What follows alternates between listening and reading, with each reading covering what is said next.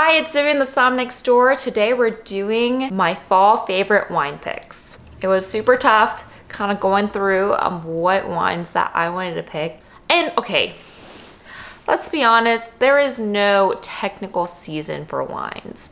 You can have them whenever. It's just that, you know, sometimes it just feels right. So let's start off with the whites. We're moving from the crisper whites like the Albariños and like the lighter Italian whites, and now we are moving to wines that, you know, have seen a little bit of oak, that have like riper fruit characteristics.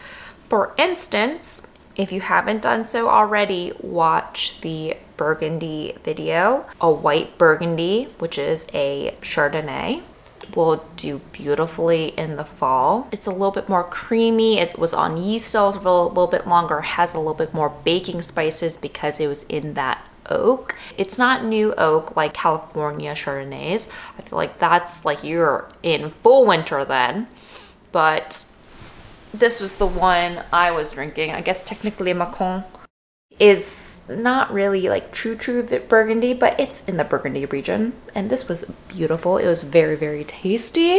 So that's my first pick, is a white Burgundy. Second pick is what I'm drinking right now. So one of the very famous wines is Condrieu, and that is found in northern Rhone, France. And Condrieu is made from Viognier.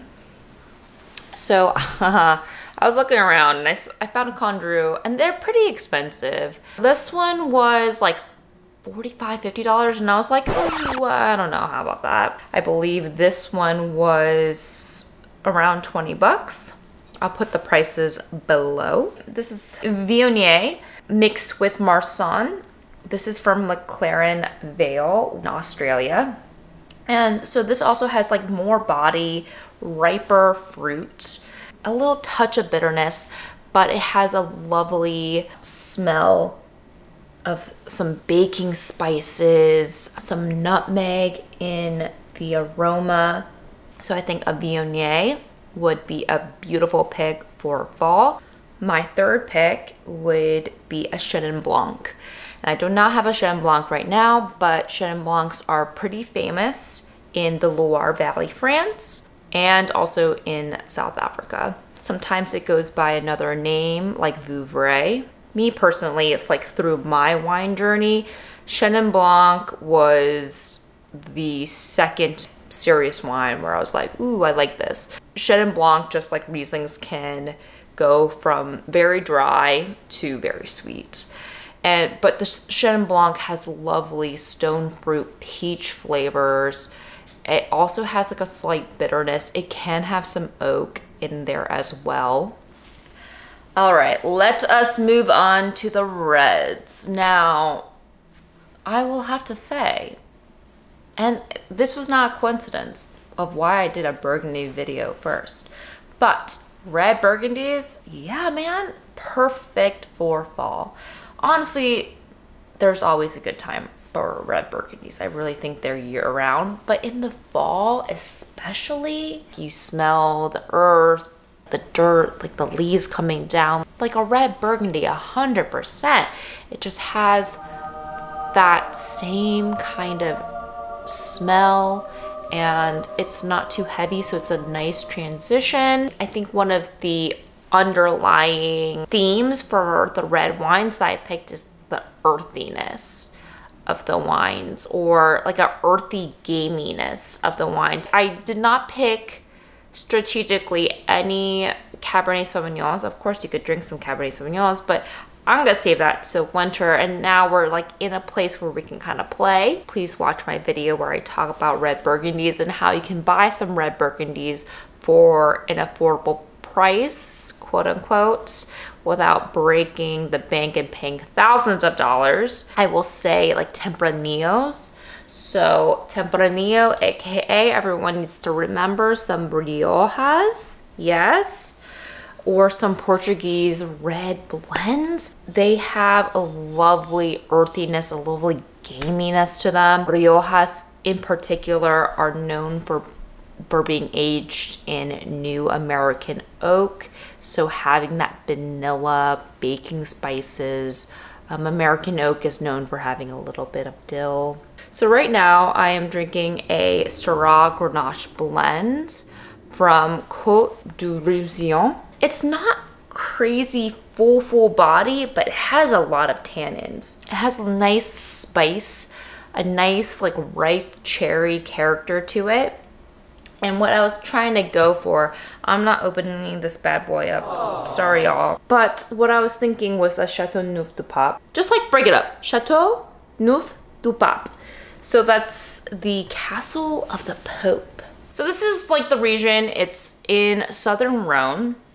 And they can use 13 different types of grapes, but a majority of it is Grenache, Syrah, Mourvedre. But it's just a great wine. It does have a lot of body to it, but not super tannic.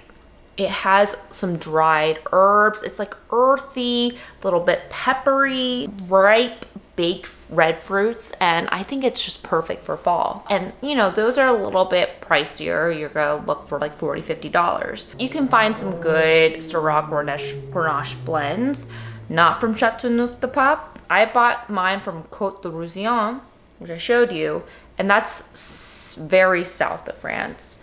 And you know, it's still doing the job. So, and like, you know, Syrah Grenache blends right now, that is very appropriate for fall. For people who are a little bit more price conscious, like, you know, Malbec right now would be fantastic.